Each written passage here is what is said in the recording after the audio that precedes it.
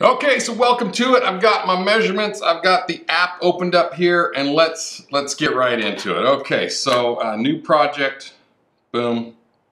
Okay, come on app, let's do this. New project, come on, please work, please work.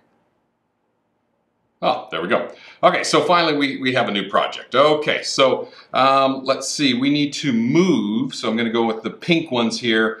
Move forward, okay, so let me just grab that one. So we need to move forward, change it from rotation to degrees, and I know I need to move forward 660 degrees. Okay, boom, so it's gonna move forward.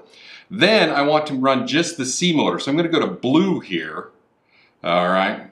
So let's go blue, let's connect that in there. Okay, blue, run, I'm gonna change that to the C motor clockwise for, let's go degrees, and let's go 193 degrees, 193. Okay, then we'll go back to movement again because I need to get this 401. You guys seeing what I've got here?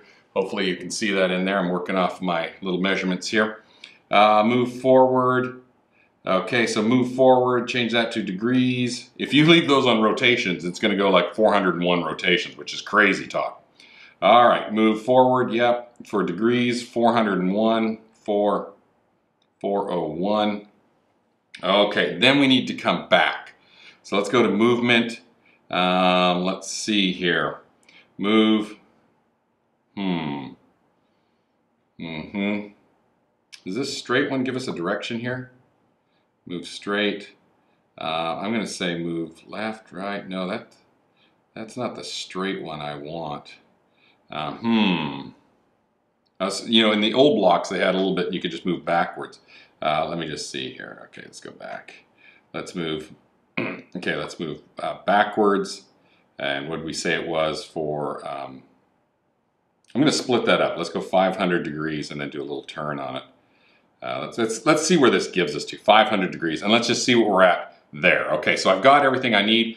I'm just going to go ahead now and connect it to my robot, and then we're going to run it and see what happens. Okay, so let's do it. See you back in there.